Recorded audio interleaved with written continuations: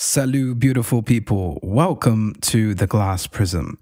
Simon, Moad, and I will embark on a three-part series focusing on the implications and ideas of the disruptive and now popular technology of brain-computer interfaces, with a specific focus on Elon Musk's company, Neuralink.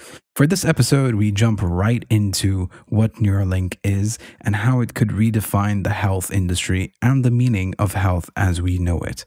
If you are interested in getting to know the implications of this technology involving social communication and biosecurity, check out the second and third episode of this series as well. This is the Glass Prism podcast. Enjoy.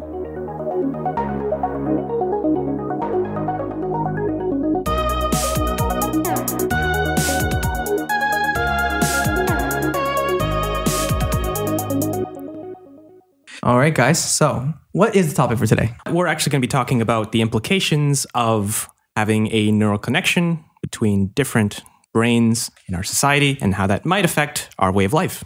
Nice. So today's episode is going to be focused more on the health side of things, wouldn't it? Yeah, no, for sure. And we will have future episodes too to talk about other implications. So stay tuned for that, guys. Yeah, so we did a lot of research about this. There's some very fascinating things we're going to be talking about today. And today is going to be very, very focused on the health implications and how it's going to help out a lot of people and potentially even endanger some. So right now, obviously, the amount of information that we're working on is not much, but from what we can basically surmise from different neuroscientists, Elon Musk and other commentators in the field, we can actually talk about the implications quite confidently about what they're intended to do. Let's start off with this. What is Elon Musk's vision, for example, for Neuralink and its devices? Well, I mean, like the goal here is a lot more, achievable in that, like he at first, what he wants to do is use it in a way to like help improve our health. But then the premise comes to the idea that like we will be putting a chip in your head, right? He's done it before. He's done it in monkeys. He's done it in pigs, right? Of course. So like we're slowly getting there. Yeah. Right. But it's pretty interesting if you look at the work he does. Like, I don't know if you guys have looked that much into it yet. The monkey video. I'm pretty sure everybody has seen that. The monkey video is basically this video of this monkey who's playing Pong with his mind. Yeah, because this monkey was like an MLG pro. He was just going at that Pong like, pew, pew. Is that the sound that Pong makes? I have no idea. Yeah, it's phenomenal because now we know that even if you have technologies that are not part of your body, you can possibly use it as an extension to your body, like as if it was a motor technique that you can use. So if monkeys can do it, so could we. That's the theory right now. Yeah. Though we have vastly more complex brains. And so the implications of having such a device in our heads is very immense because you don't know what's going to act like in a human brain. Yeah. Yeah. Well, I mean, we move away from just monkeys playing video games. Like, there are more practical applications. Even closer to the episode of Black Mirror, perhaps we might be able to access memories the way that the monkeys are able to access the ball and Pong. Like, these things will seem more and more natural as the technology progresses, right? Yeah. What do we know now so far about the surgical procedure, for example, of implementing a Neuralink device? Just to quickly go over it really quick. Like, again, so what Elon Musk envisions right now is that eventually, you come to the hospital, you come for your appointment, you sit under, it's crazy, you sit under a robot with no anesthesia.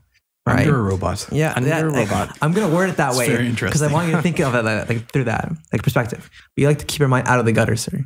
Listen, I wasn't even, whatever, bro. Better in a gutter than under a robot. Okay. Body under robot. Got it. Okay. Okay. Anyway. So the idea here is that you undergo a procedure with a surgical robot. And then from there, what happens is that it scans your brain, no anesthesia. Doctor there? No, at the beginning, I mean, I'm assuming that in the future he'll want to keep him, but for sure at the beginning, they've already discussed having a surgeon at hand, a neurosurgeon. Okay. Right? But you slide under, they let you cut a hole in your brain, just to make it like simple. Right? Simple, he says. Cut a hole in the brain, he says. Yeah, there's a hole in the top of your skull. Yeah. Scans your brain real quickly, all the blood vessels and everything, and starts injecting the gold wires we discussed. Right? And then after it's all done, the surgical robot will again seal your head back up. Right? And this is supposed to all occur under less than an hour. or around an hour, I mean, right? It's a high precision like procedure, isn't it? Because ultimately, at the end of the day, the surgeon that's on hand will not know where the arteries of the brain go. Yeah. And there's not some uniformity of here where all the small arterioles are going to go into the brain. Exactly. So it's very hard to do that as a neurosurgeon, but definitely you can use robots for that purpose. So the implementation part is fairly safe. I'm thinking more about the long-term implications of having such a device in your head. For example, is Cristiano Ronaldo going to be able to do those headers while that device is in his head? Is it going, if it hits on a specific angle, yikes, if that person ends up hitting their head in a specific way or shaking it in a way, won't those wires move? Right? Will those wires be as precise as they were intended to be once you implemented them or put them into your brain? The technological aspect of it is definitely something to be considered because everything wears away. Like your iPhone, your computer, everything is going to wear away. So how many times is this interesting operation going to be performed? Like that's kind of scary. Like, oh, every year maybe you upgrade, you need to do something to your actual physical hardware.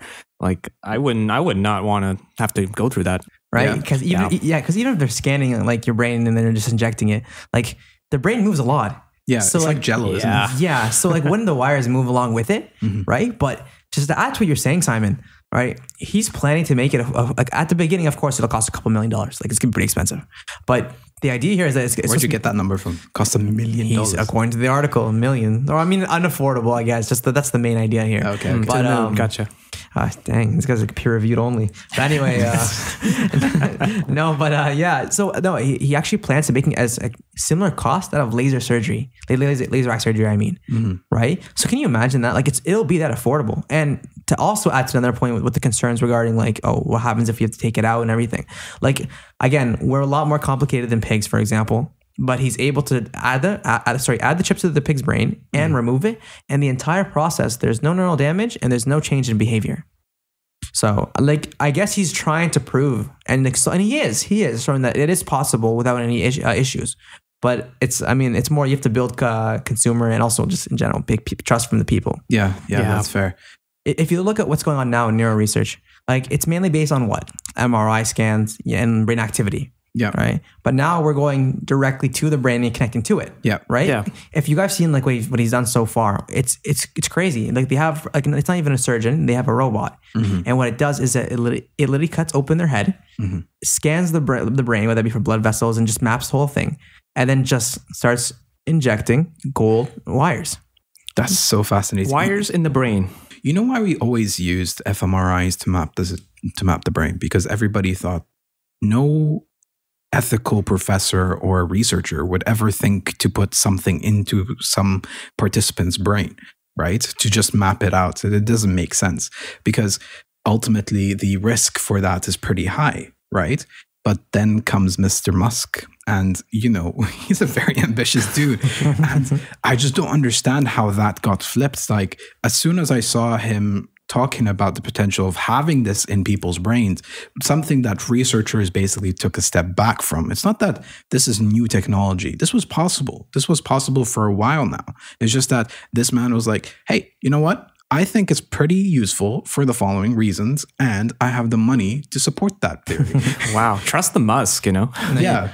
I mean, he's been doing a lot of good work, but I don't know whether this is going to end up being something that precedes him, because ultimately, if the technology is there, it could be used for a whole host of reasons, right? But it is useful for the purposes of mapping, because fMRI, they're not great. Like, here's how Elon Musk basically describes it.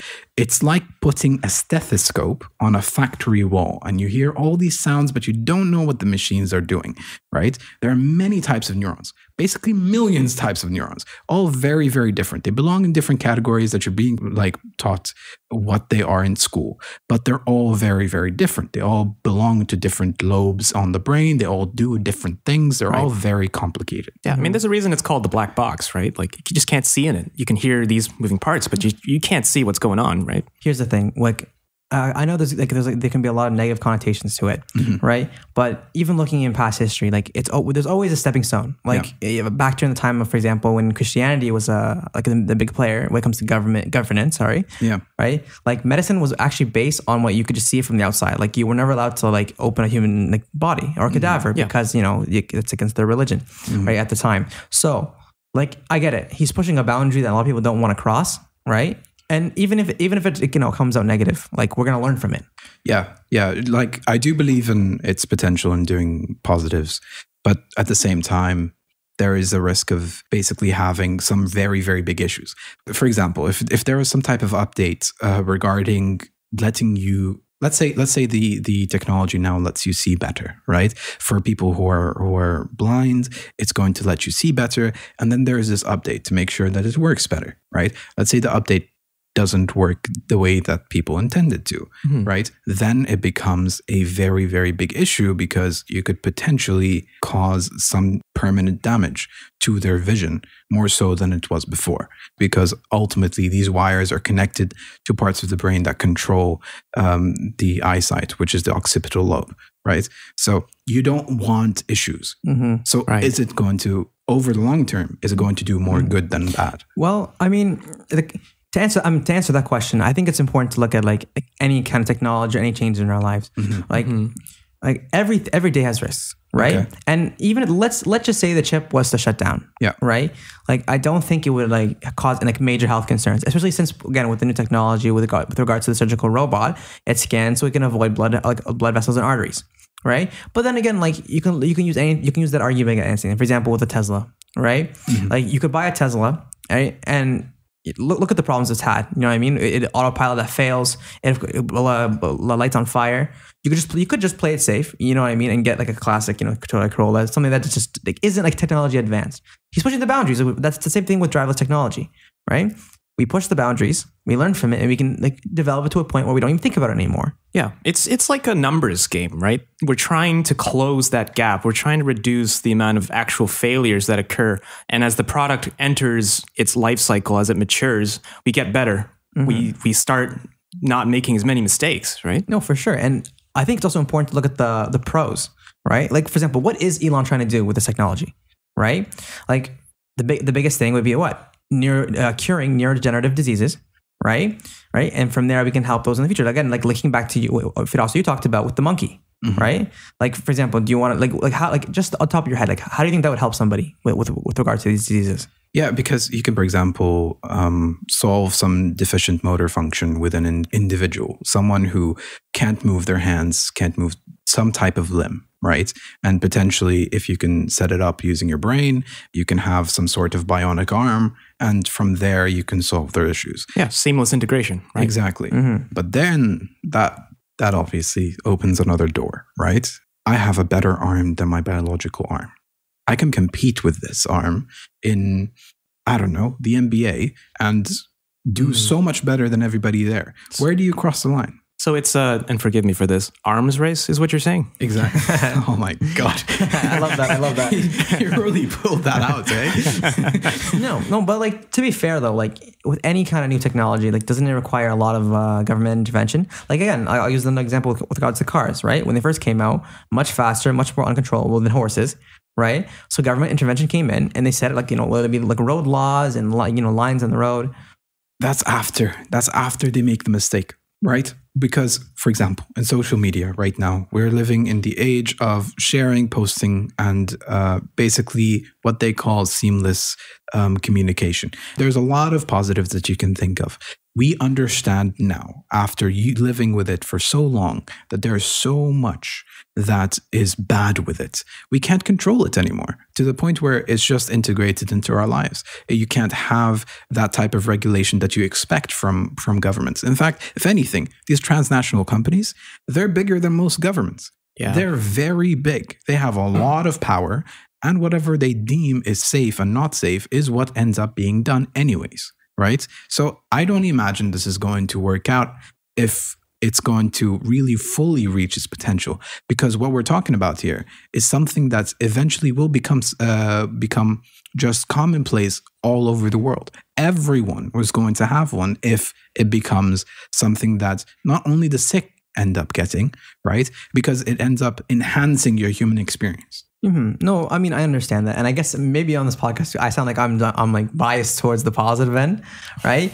but like, to be fair, like we humans have always liked to push the boundaries, right? Like same thing with space, right? Yeah. And these things work with strict regulation, whether that be through the government or through industry or whatever. Mm-hmm. However, it's like you said, like we always like wait until it gets bad. But I think we've developed now as like people, especially with technology like this, with risk this large, I think that we would be able to recognize them early on and get ready for them, right? I don't know if you guys agree, but at the end of the day, it's high risk, but high reward. Yeah. Yeah. And they're testing procedures too. Like in order to make sure that these problems have a very low chance of occurring, there's probably very realistic lab scenarios that they would have to go through to make that happen. Mm-hmm. It's true. But I've seen, so for that to happen, you need a very directed way of testing it.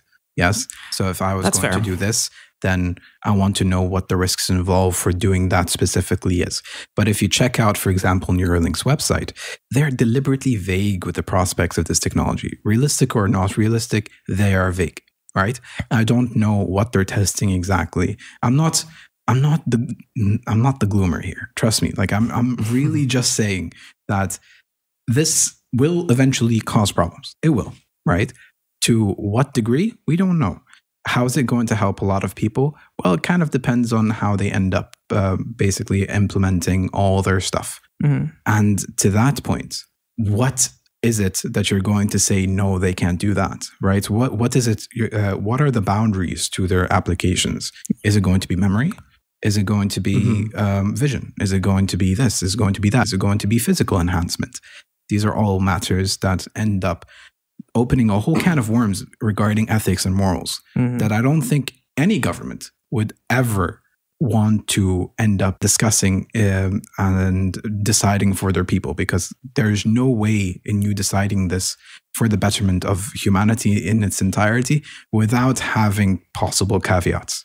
For sure. No, and I think the one thing that has going for it is that, which actually tends to be a negative side, but anything with regards to medicine or health, with regards to our like government, is strictly, and I mean strictly regulated, especially with a lot of loopholes, right? Mm-hmm. Yeah. So, or is it not loopholes? I meant hoops, but I guess there are loopholes. I won't lie, but no, for sure. But and it makes sense. It makes sense. Like again, like for example, with sports, right? Or like how does it become standardized when we start having new technology? Right.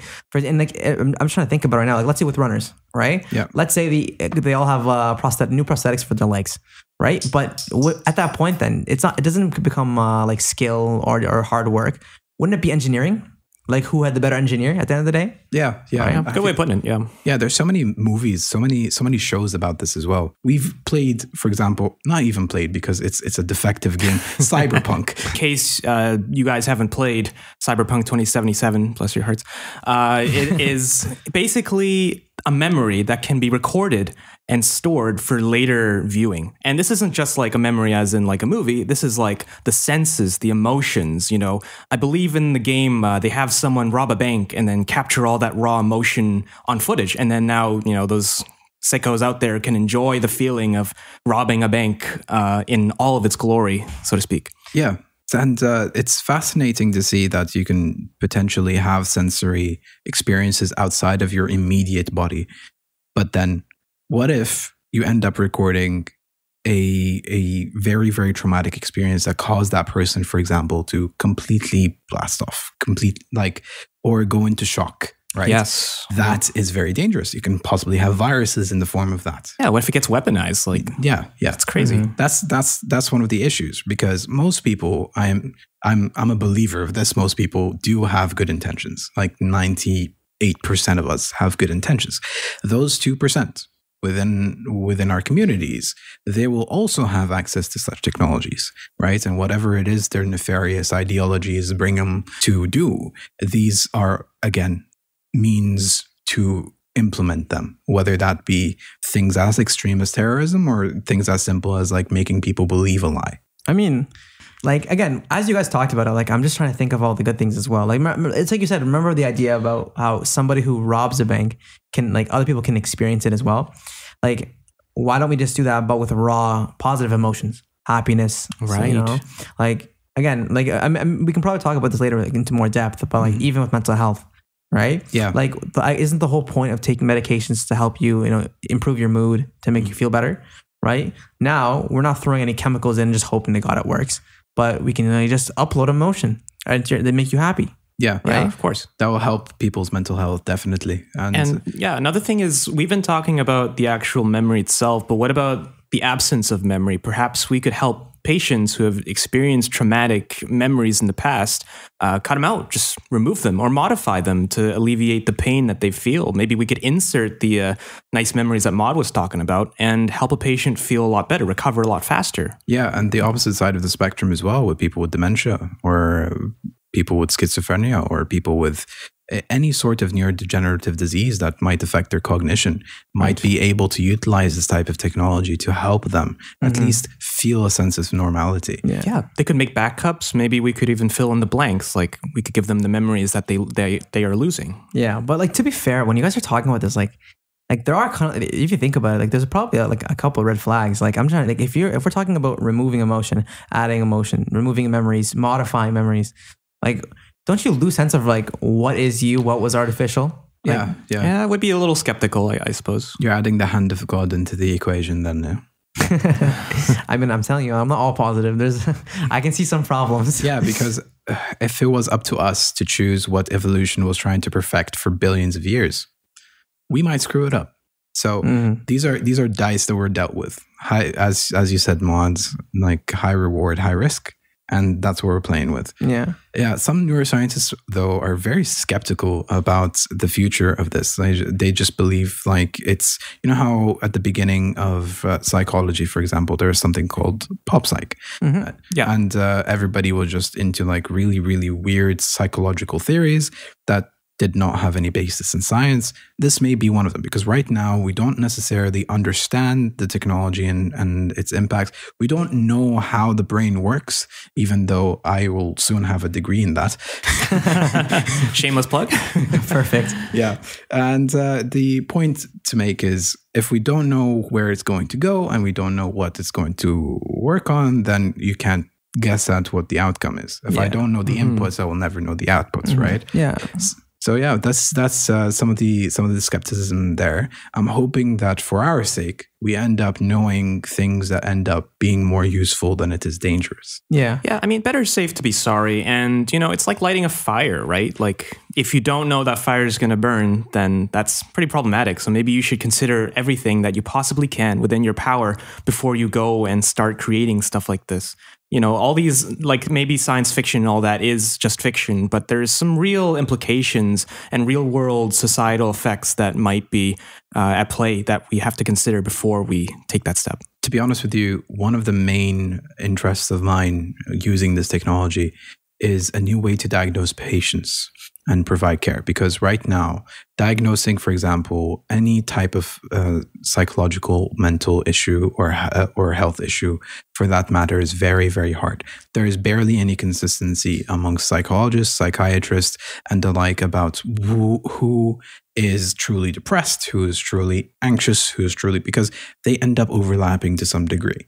And I think this will be very, very useful to helping those people, just targeting different areas within the brain, whether this is whether certain neurotransmitters are basically like this chemical cocktail that gives you the different feelings you get, right? So finding out which one is deficient, finding out which one is working, and whether different sites within the brain are associated with different mental health illnesses, it becomes more specific to that patient as well. We could have personalized care. Using this technology, we can find out what type of things are working for you, and this will have, in of itself, this is enough for it to justify having a chip in your brain, because this is a lot of good that can do the world. So I mean, I'm not flexing, but like, it's been a long time since I've been to the hospital. But all right. But like, the last time I remember, which was a long time ago, I sat down and the doctor goes, okay, so are you feeling pain, right? I'm like, yeah, I think it was my stomach. And he goes, okay, now look over the wall. I look over and it's a scale of 1 to 10, but with smiley faces on each one. It's emojis, I mean. Yeah. Right. And he's like, so choose which one best makes you feel with regards to the pain. 11. Yeah. That's what I'm saying. Right. And like, there's no standardization whatsoever. But now, like, as you discussed, imagine the doctor can almost like physically experience your actual pain, right? Like, can you imagine that? Wait. Are you saying the doctor will feel your pain? I mean, like, why not? Like, why can't his... Wait, pause. Like, why can't his brain connect to my brain and just for a second... And find out. Yeah, just like mimic the... Like, he wouldn't actually experience it, but he would just mimic the pain in the body and like diagnose from there, right? That's a very interesting point, actually, because here's the thing. Doctors are very terrible at self-diagnosing. Do you know that? I did not know that. Really? Yeah, they're absolutely horrific. Wow. Yeah. So I wouldn't... it's a lose-lose situation there. It's like, I will feel your pain, and I still won't know what's wrong with you. Well, the name of the game is accuracy. And right now, as we know, pain is relative. But if we are able to experience it, perhaps a scale could be constructed. Like maybe there will be different metrics that we can use to diagnose pain, right? And I mean, also, like, we can go even further, right? Because instead of using just for diagnosis, what about treatment, right? Like, let's say we're doing like a very, like, again, like brain surgery, very, very complex and very, very fine motor movements, right? Even the best surgeons will tend to struggle sometimes, right? So instead of let them controlling it with their hand, why not control a surgical robot, a surgical arm, for example, through their mind? Yeah. Right? Yeah, I can see that. Like, I feel like the possibilities are endless. Again, positive and negative, of course. Yeah. So that would also redefine health, wouldn't it? Because, ultimately, we don't, to this point right now, as we're speaking, even without this technology, the word healthy is very broad. We don't know what healthy means. Yeah. How bad is your condition? Help me out here, guys. How bad? I guess you're asking is like, what do we define as bad for each individual? But like, again, like not bad enough for it to be sick. Yeah, what we define as disease, the threshold. Line. Yeah, where's the threshold? There's no threshold. Ultimately, we might even find people with different inflammatory responses that are very, very benign. That being an indicator of someone being sick. For example, there are so many reasons for why people, for example, get rashes. There's so many reasons for why people get headaches. There's so many reasons for why people get migraines. These are all things that might end up being looked at as if it was very much more serious than it is right now. Because usually now, if you have a migraine, what do? You pop an Advil, right? Or Tylenol. But it then also becomes, if your technology is a part of you and your technology is defective, are you healthy? Because you become dependent on it. Yeah. Right? That's a good point. Yeah. And also at your Tylenol point, just imagine how weird it would be if like, oh, okay, I'm having a really bad migraine. You pull out your phone, you go to your app, and then you just go like dopamine. Or, you know what I mean? Like something as crazy as that. That will create so many issues. That's so many issues. Has to be that. I think abuse is the word that I'm thinking of. No, for sure. But then it's also... Isn't that what drugs are for? When they're on your phone, I mean... Yeah, no, but like it's... 100% what you're saying is correct. Like I'm even like thinking... Like imagine comparing it to like your iPhone, for example. Like everyone knows that one person who has to have the newest iPhone every year. Yeah. You know what I mean? Sells it, rebuys a new one over and over again. Right? But now we're talking about our bodies. Yeah. Right. So again, like let's say, for example, again, redefine buy healthy. a new body every year. Oh man, the body would be too far, I think. But like for example, like in school, right? Like I guess like this chip enhances your. Let's just say, for example, hypothetically, it enhances your memory and your learning speed. Right. Why have school at all then? Wait, pardon? Why have school at all? Now you're asking the real questions. You just ruined my hypothetical. Yeah. That tangent would probably be an entire podcast on its own. Yeah, I know. And we're going to get to it. We'll make an episode out of it. It's a date. Yes, it is. No, but again, going back to let's say school is useful, right? So it wasn't supposed to be a joke. Mind blown. I love how it's like, let's say, like it's not even sure. Hypothetical for us. Everything is in your mind. Yeah. So let's say I have the 10th generation of the chip, but the guy next to me has the 12th one. Okay. Right. So he has increased processing speed, increased storage and everything. Yeah. Right. Does that he is now defined as the healthiest person in the room. Yeah. Right. Yeah. So I guess like incorporate technology into ourselves also comes with the limitations of technology, that it's endlessly and continuously growing and developing to something stronger forms. Yeah. Right. Well, I could see a capitalistic spin on this because people are definitely going to want the newest model. It's really difficult to anticipate what percentage of the population will feel like that because we couldn't predict that with iPhones and whatnot until the modern age. But I could see that being much more of a priority for people, especially if it comes to health, right? Like wellness is an absolute human end goal, current goal, past goal.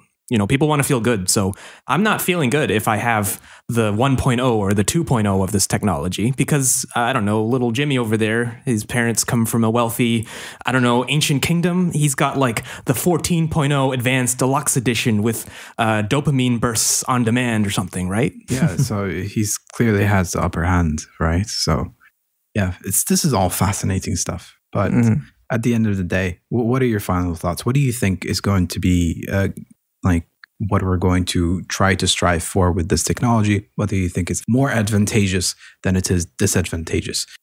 I mean, it's like you said, there's a lot of problems that can come from it. Yeah. Right. But again, I'm going to take a positive spin on it. And I think that if we truly learn from past mistakes, regulate it properly, we can help people who are in wheelchairs or even like completely paralyzed from the neck down, regain that life that they lost. Yeah. So, and that's more in the short term too. Yeah. Short-term-ish. So on my side, I'm in favor of it. You're in favor of it.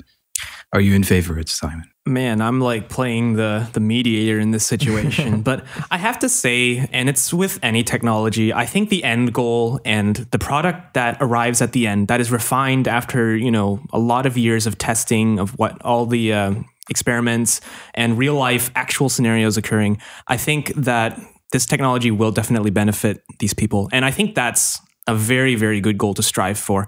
Above it all, I think these people deserve to regain their life. Like, I think everybody deserves to live, right? Like, Yeah. Yeah, I like both of your perspectives because it focuses more on the advantages, because I would like to believe that this piece of technology will more so be used for good than it is for bad. And I would like to believe that whatever it is that its potential will be, we will also exceed that and potentially have it as much more useful than we believe it even is right now.